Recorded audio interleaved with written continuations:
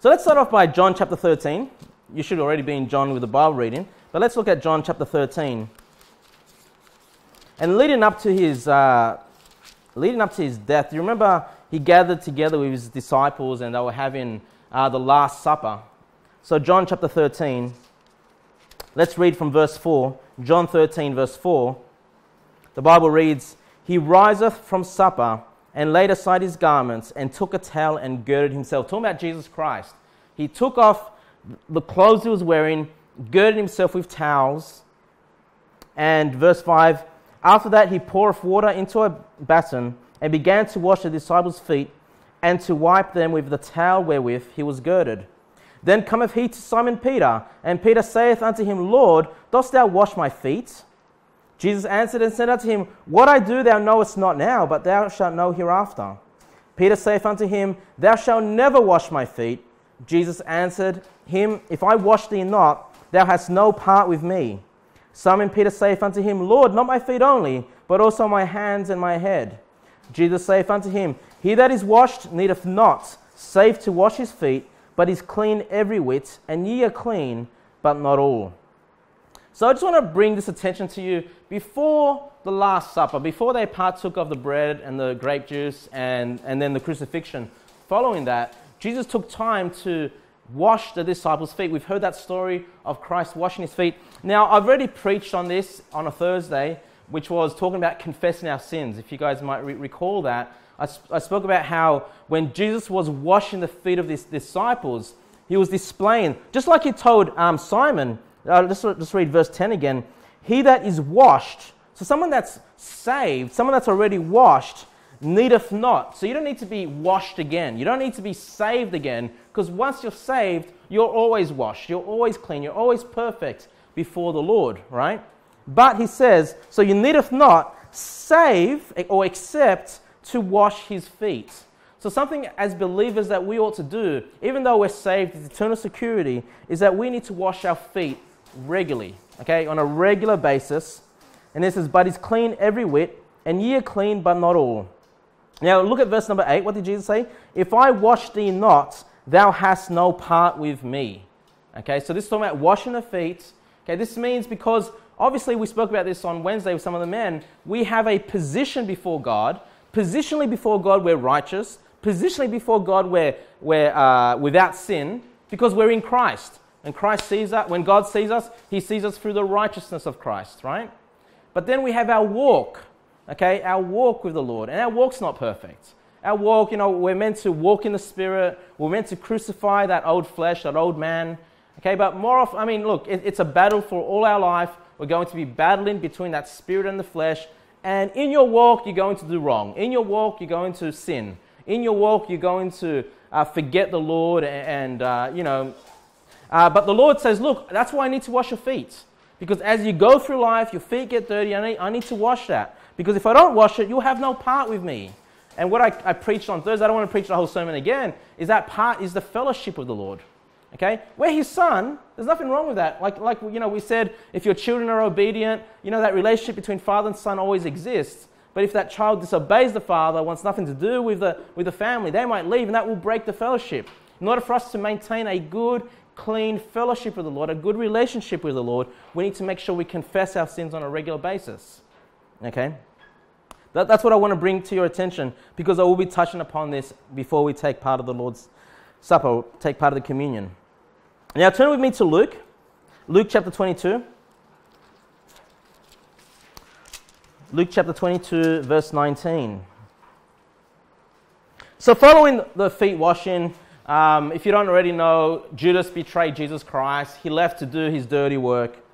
And then we look at verse number 19. "And he took bread and gave thanks." So Jesus Christ, he taken the bread, and these were during the days of the unleavened bread, leading up to the Passover. And by then, they weren't eating bread that had leaven or yeast. So when we partake of the Lord's table, we'll be partaking of bread that's without yeast, okay, unleavened bread. "He took bread and gave thanks and brake it and gave unto them, saying, This is my body which is given for you. This do in remembrance of me." There it is. He says, look, this you need to do this to remember me. This is an ordinance I'm giving the church not just baptism, which is a picture of the death, burial, and resurrection of Christ, but the ordinance of communion. Do this do in remembrance of me. Likewise also the cup after supper, saying, this cup is the New Testament in my blood, which is shed for you. Okay, so this bread, this cup of grape juice that we're going to partake of, is to remember his sacrifice. The bread represents his body. He broke that bread. That represents his broken body for us, right? He was a perfect Lamb of God. He was without sin, right? He was righteous. And yet his body was broken for us. And then it's the shed blood of the New Testament. The blood that poured when that body was broken. That is the blood of the New Testament. Okay, this sacrifice. And look, you say to me, Kevin, why did God have to break a man? Why did he have to bleed this man? You know, I don't fully understand all the spiritual connotation with this, but when you think about it, it's an amazing sacrifice that God himself would come in the form of man, God the Son, and sacrifice his body and his blood for us. Okay? This is why we need to partake of the communion fairly regularly. I think, you know, personally, I think once every 3 months, you know, 4 times a year, I think is about right. I've been in churches where they do it every month, but I feel like it kind of loses its importance. And then there are some churches that do it every year. But you kind of, you know, Christ wants us to remember. He says as often, in other places, as often as you do. So often, you know, so it's something that needs to be done regularly. But I want to make sure that, you know, there's no right and wrong to that, okay? So, but I'm just saying to you, I think once every 3 months makes pretty good sense, I think. Now, moving on to verse 39. Let's look at the suffering of Christ. We see in Luke 22, verse 39. And he came out and went. So this is after they had the Last Supper. He came out and went as he was wont to the Mount of Olives, and his disciples also followed him. And when he was at the place, he said unto them, pray that ye enter not into temptation. And he was withdrawn from them about a stone's cast, and kneeled down and prayed, saying, Father, if thou be willing, remove this cup from me. Nevertheless, not my will, but thine be done. I just love those words, right? Jesus Christ knowing what he's about to go through, the sacrifice he's going to do, not just physically, but spiritually, to take on. He becomes sin, remember? He became sin for us. He takes on all the sins that we've ever committed, the worst things we've ever done, the sins of the whole world, put upon Christ, the spiritual suffering as well as the physical. And he says, you know, because he was man, remember that, he was a man. He says, Father, if thou be willing, remove this cup from me. If there's another way, you know, take this away. You know, this wasn't something he was looking forward to do. Yes, it was his mission. Yes, he knew this goal in his life. Yes, he knew this was going to be the climax of his ministry. But he was thinking, is there another way? But then he realizes, nevertheless, not my will, but thine be done. The will of the Father be done. Okay, we see the obedient Son laying down his life and just going with the will of the Father. And, you know, I've said this before, that should be our thinking, right? We should be saying, not our will, Lord, but your will be done. And then further on in verse 43, and there appeared an angel unto him from heaven, strengthening him. So, you know, the Father saw fit to send this angel to help him, all right? Because Jesus was struggling at this point. And being in agony, look at this in verse 44, and being in agony, he prayed more earnestly. So even before any of the beating, any of the whipping, any of this, he's in agony at this point. Being in agony, he prayed more earnestly. And that ought to be a lesson to us, right? When we're in agony, when we're troubled, when we're struggling in our life, we ought to pray more earnestly. The example of Jesus Christ. And his sweat was as it were great drops of blood falling up down to the ground. So he's sweating, he's perspiring, you know, realizing just what he's going to go through. And his sweat is like great drops of blood falling down to the ground. Now look, some people say he was bleeding blood, like he was sweating blood. I don't know if we can really take that from the scriptures. I just believe it's saying that his sweat was like great drops. He was just perspiring heavily. And, you know, he was literally just water was pouring out of him. Okay, it's like great drops of blood. I think just using it as an analogy. I'm not sure if that really was blood, or maybe some people have said maybe it was a bit of blood mixed with sweat. You know, a certain condition when someone's greatly stressed, that can happen. I'm not sure. I don't think we can draw that conclusion from there. I personally believe he was just perspiring greatly from the suffering that he was going to do. So we see even before he's arrested, even before anything takes place, Christ in agony to do the work for us so we can be free. Look at verse 47. And while he yet spake, behold, a multitude, and he that was called Judas, so one of his disciples, one of the 12, went before him and drew near unto Jesus to kiss him. But Jesus said unto him, Judas, betrayest thou the Son of Man with a kiss? When they which were about him saw what would follow, they said unto him, Lord, shall we smite with the sword? And we won't go into the story, but there was fighting, right? Some people believe it was Peter that pulled out that sword, cut off one of the soldiers' ears. Christ put that ear back. But I just want to show you, what I want to point out to you here is that Christ was betrayed by one of his disciples, one of his close friends. In fact, in another, I can't remember which book, which gospel it is, Christ calls him friend. He goes, friend, you've come to betray me. Christ being betrayed by his close friend, someone that he spent the last 3.5 years of ministry with. Yes, Judas was a devil. Yes, a reprobate, if you will. Yes, under the influence of Satan. But Christ still saw him as his friend, being betrayed by your friend. All right? Verse 47. Sorry. Yeah. Sorry. Let's move on from there. Verse 55. And when they had kindled a fire in the midst of a hall, so here, this multitude came, they've arrested Christ, they've arrested our God, they've arrested him, and they're going to bring him to trial. And then in verse 55, and when they had kindled a fire in the midst of the hall, and were set down together, Peter sat down among them. But a certain maid beheld him, as he sat by the fire, and earnestly looked upon him, and said, This man also was also with him. And he denied him. So Peter, this one that said to Jesus, hey, that I'll never deny you, right? He denies another friend of Jesus Christ. He's another close friend. This one a believer. This one a saved man. This one someone that Christ was going to use in the future in a mighty way. And he denied him in verse 57, saying, Woman, I know him not. And after a little while, another saw him and said, Thou art also of them. And Peter said, Man, I am not. Man, I am not.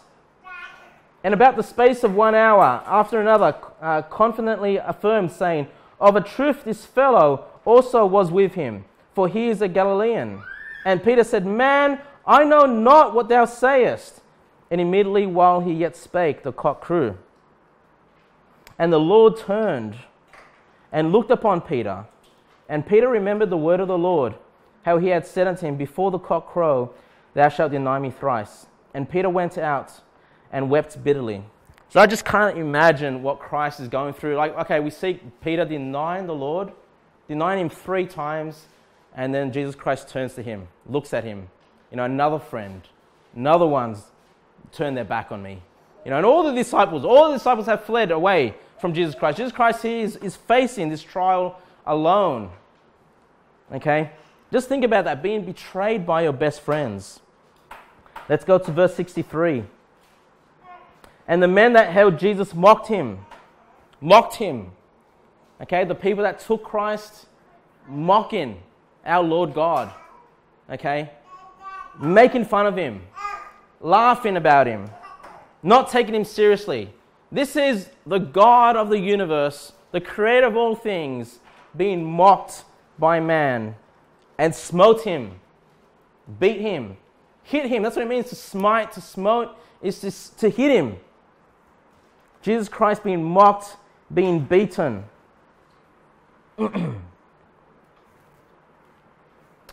And when they had blindfolded him, so they put blindfolds on his eyes, they struck him. So they beat him again, they struck him on the face and asked him, saying, Prophesy, who is it that smote thee?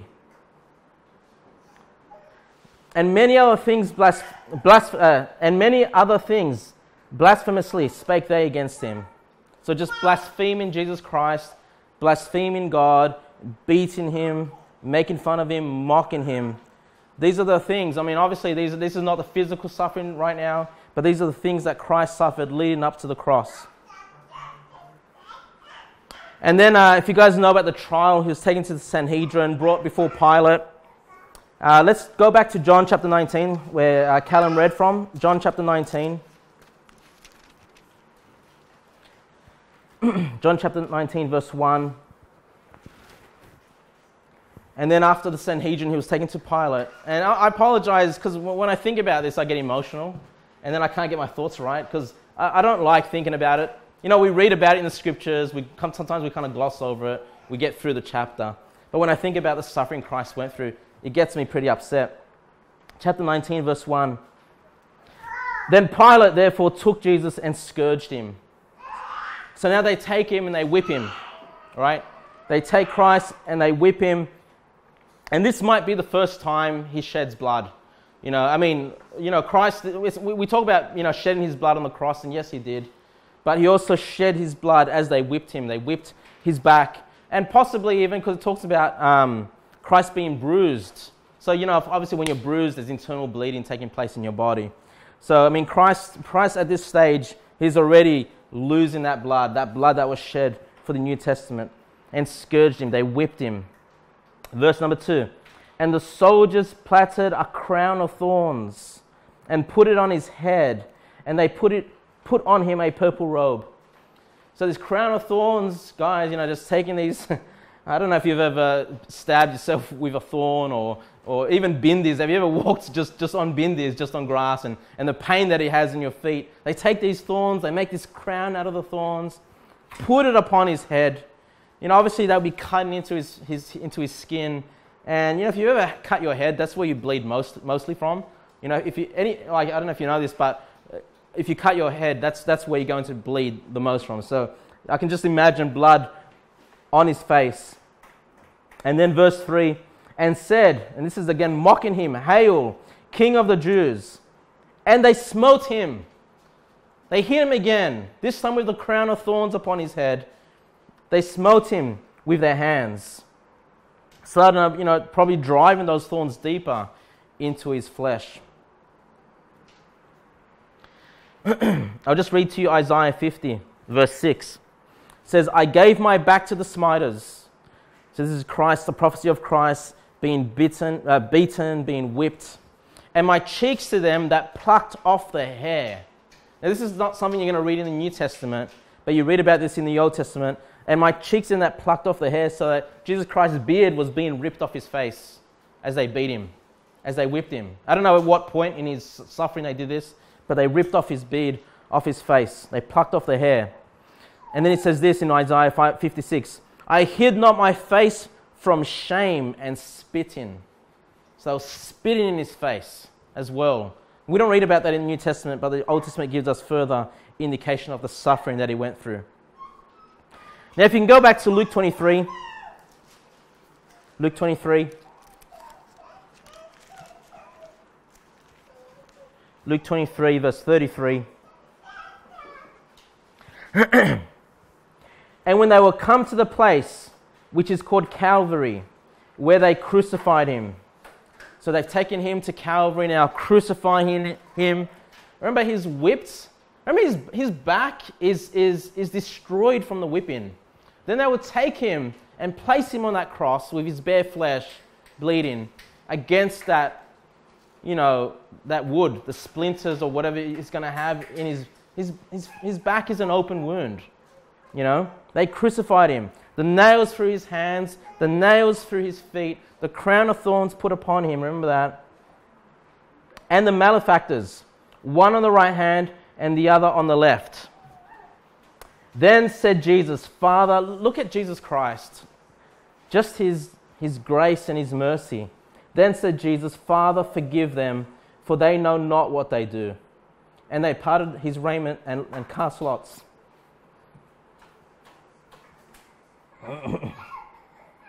So obviously, you know, the Jews, you know, the Romans, they put him on the cross. And we see Jesus Christ forgive them.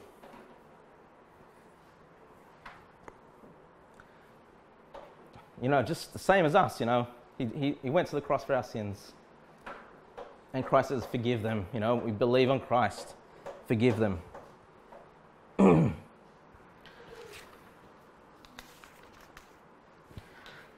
verse 35, and the people stood beholding. The people watching him. And the rulers also with them derided him. So the rulers here are mocking him, deriding him, saying, he saved others, let him save himself. If he be Christ, the chosen of God. So you have the rulers of Israel mocking him, deriding him. Verse 36, and the soldiers also mocked him. So the soldiers, they've put him on this cross, they're mocking him as well, coming to him and offering him vinegar and saying, if thou be the king of the Jews, save thyself. Just making a mockery of him. And I'll just read to you Matthew 27 verse 44. So you know Christ was crucified with the malefactors. Now the Bible calls them thieves. One on the right hand, one on the left. And then I'll read to you Matthew 27 verse 44.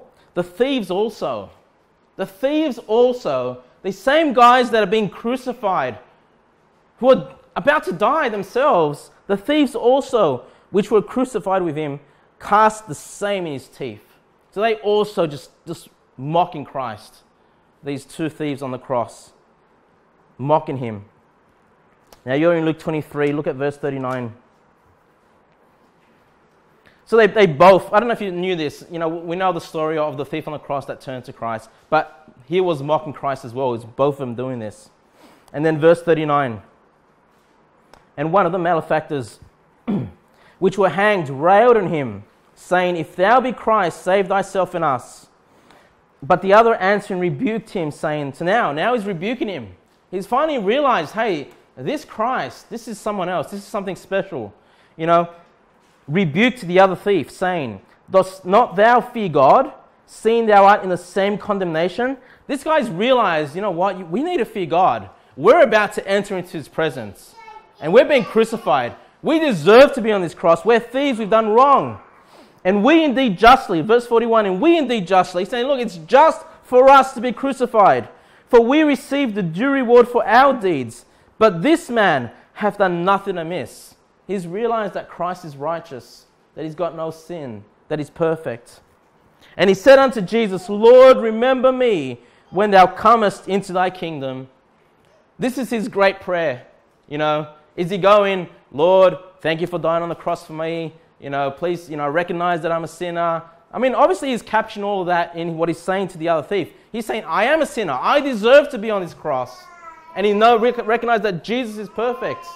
Right? He's putting his faith on Christ. This guy's not going through some, you know, magic prayer for salvation. He just says what he thinks. Remember me. He says, remember me when thou comest into thy kingdom. That's all he knows. That's all he knows what to say. He might not know the great theology of the Bible and the scriptures, but he knows I can trust Christ. I can put my faith on Christ. And I know that he's going to enter into his kingdom. At this point, he recognizes that this is the Messiah. This is the King of Kings. That Christ has a kingdom. You know, he's got the crown of thorns put upon him, but he looks at Christ and he realizes, no, the crown, he is a king. Okay? And his sacrifice there, he's on that cross. He goes, no, he's got a throne. And I want to be part of that kingdom. Verse 43, and Jesus said unto him, verily I say unto thee, today shalt thou be with me in paradise. Again, just the love of Christ. This thief that was mocking him, right? I mean, if you're at the point of death, you know you've done nothing wrong. This guy is just mocking you, and then he seeks your forgiveness. I mean, it'd be hard for me to, I'd just be like, go to hell, right? But Christ, in his mercy and love, today thou shalt be with me in paradise. And this is the same thing Christ says to us. You know, we're all on the way of death. We were all on the way to hell. We were all going to pay for our sins. And we've just turned to Christ, and he's said the same words to us. Today, thou shalt be with me in paradise, spiritually, but then one day in the future, physically as well. What an amazing thing. And then look at verse 44. And it was about the 6th hour, and there was darkness over all the earth until the 9th hour. Now the 6th hour, just trying to get my thoughts on this. Just in case I say anything wrong, I don't want to do that. But if you guys know, according to God, he starts, you know how it says the evening and the morning were the first day? We read about that the new day starts with the evening. When the sun sets, that's the new day, okay? But I don't want to, anyway. So this was sometime in the afternoon, And so the sun should still be out, but everything turns to darkness. And then it says here, and the sun was darkened, and the veil of the temple was rent in the midst. So God has nothing more to do with this Old Testament temple. Okay? At this point in time, that temple had that veil, which was the Holy of Holies, and only the great high priest could enter into that Holy of Holies once a year. Okay? But now that veil was rent, God has nothing more to do with this system of the Old Testament system. We have the blood of the New Testament being poured out. The New Testament is about to be brought forth, which is available through Christ and not through, the Old Testament was to be done away with at this point. Verse 46, and when Jesus had cried with a loud voice, and he said, Father, into thy hands I commend my spirit. And having said thus, he gave up the ghost. So we have the death of Christ here. Christ controlled his own death. Christ controlled his own death. He said, now is the time. Into thy hands I commend my spirit. And he gave up the ghost. Right? And by the way, there's no difference there between spirit and ghost. Do you see that? He says, I commend my spirit. And then it says he gave up the ghost. That's why it's fine to call the Holy Ghost the Holy Spirit or the Holy Ghost. It's the same thing, the Spirit and the Ghost. So we have the death of Christ. And that's what we're remembering tonight. Okay? As a church, we're remembering his sacrifice, the shedding of his blood. Turn with me to 1 Corinthians chapter 11. Just my apologies, I get emotional. I've preached on the sacrifice of Christ in other churches, and I get choked up all the time. 1 Corinthians 11, verse 27.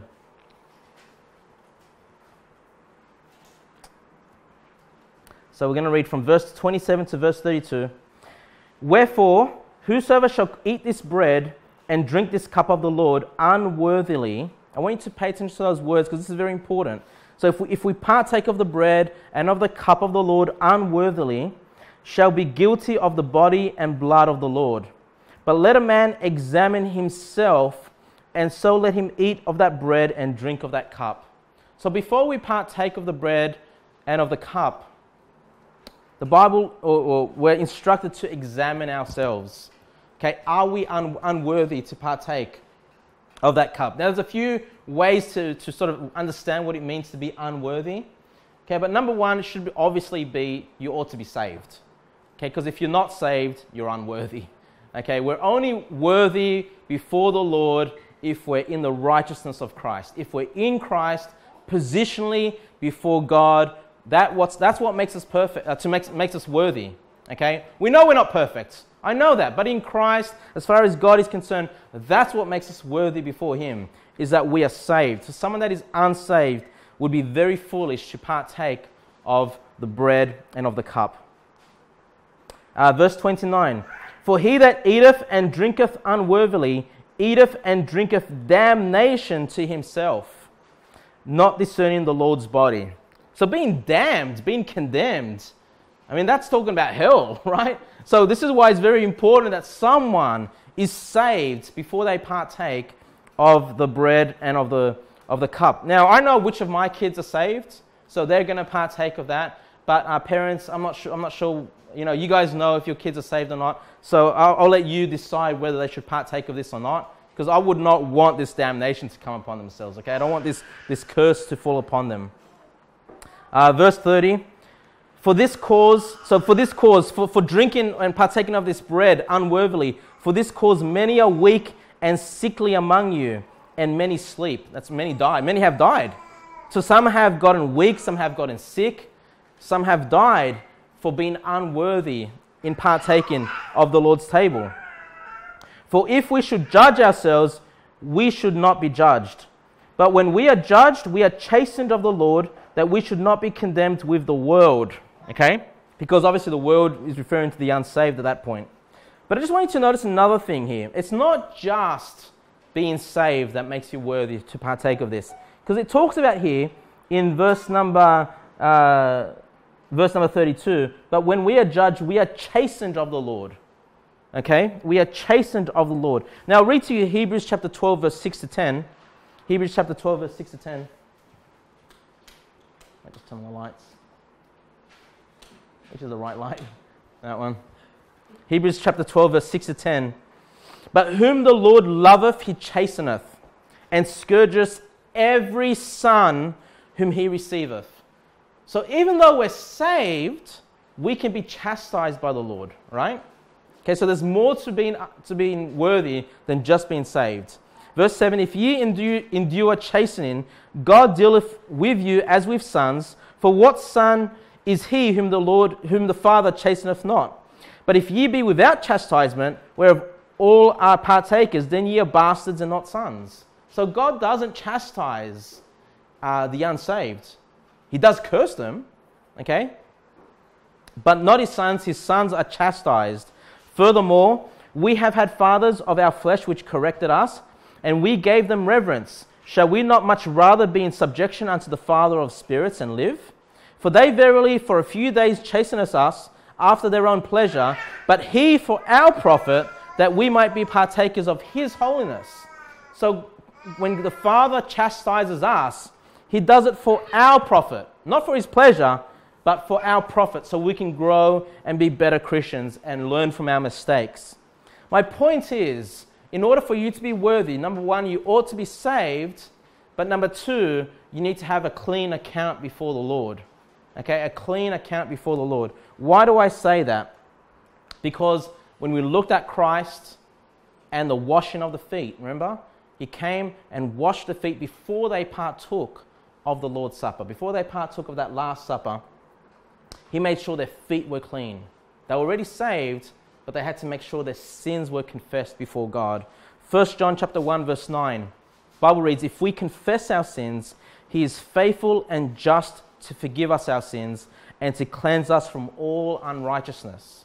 So I want you guys to understand this very clearly, because I don't want you, first of all, obviously if you're unsaved, I don't want this damnation to come upon you. But if you are saved, I don't want Christ having to chastise you, right, for not partaking of the Lord's table worthily. So what makes you worthy? Number one, salvation. Number two, confessing your sins to Christ. Now, I've taken part of the Lord's table in different churches and what have you. Quite often, people will be fearful of this, and rightly so. We should have a healthy fear of the Lord. But to the point where, instead of taking the bread and taking the juice, they refrain and say, no, I just rather not, because I don't want to be chastised by the Lord. Because obviously they've got some sin in their life. They've got some unconfessed issues that they need to deal with. But here's the thing. Before we partake of it, I'm going to have a time of silent prayer. And that's your perfect opportunity, because none of us are without sin, right? I mean, we've probably sinned today. I can't think right now what sins I've done. Maybe, probably have, right? Sinned today.